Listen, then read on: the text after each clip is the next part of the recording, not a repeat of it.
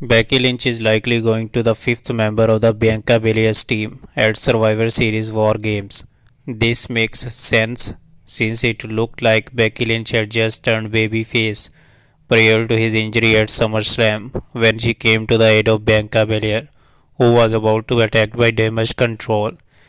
To add more fuel to these rumors, Becky Lynch posted a story on Instagram that showed her training along with Jim Swan of the at gym.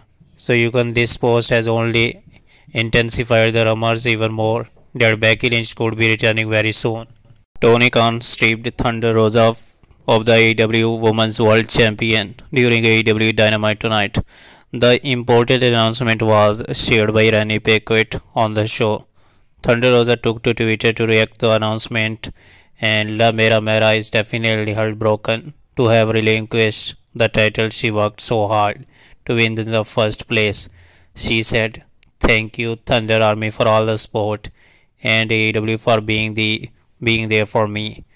Dreamlike moments happened in this run, and this is not how I wanted to lose this championship. But you deserve a present champion.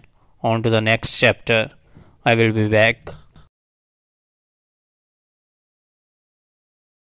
Malachi Black, Buddy Matthews, and Brody King returned to AEW during November 23rd edition of Dynamite. The House of Black made their presence known during Best Friends segment with the Factory. The lights went dark and Julia Hart was shown on the stage. The lights went dark again and Black, Matthew, and King appeared on the ring apron. The House of Black then targeted everybody in sight. The Factory members quickly disappeared from the ring as the trio destroyed rest of the people in their path. We do not know if they are going for the title shots, if they are going for anyone's, but they are destroying everyone who comes in their path from nowhere. MJF recently said that he will invade a UFC 282 event. MJF captured some attention from TMZ. Conor McGregor saw that his name was used to take a dig at Paddy, and he had to chime in. He said, "A dollar store, man. A dollar store Conor is still worth millions. Let's go, young Paddy Pimp. Do not know who this other clown is." So AEW champ MJF attacks Paddy Pimble dollar store Conor McGregor.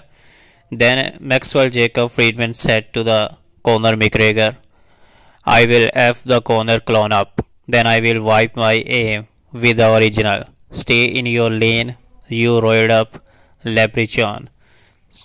So we do not know if MJF, Conor McGregor, and some other stars cross over some path in the professional wrestling, but this is the news.